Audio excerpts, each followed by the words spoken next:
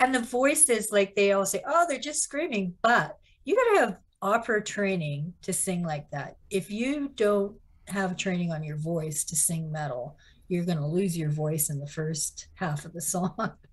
I think one of the things that I love, and you compare it and contrast it to, you know, pop culture music today, where it's all auto tune and you could sing in a speaking range and then engineer it up the wazoo until it sounds Yeah. like something beautiful. But with metal, it's very little processing involved, but you can have people who can sing like Halford, the metal god, obviously, and then you can have the Angela Gossows or the Alyssa White Glueses of the world from Arc Enemy who bring that to it, and it's amazing because there's so many different ranges that you can bring into this one genre of music and compare that to what a lot of other people are listening to.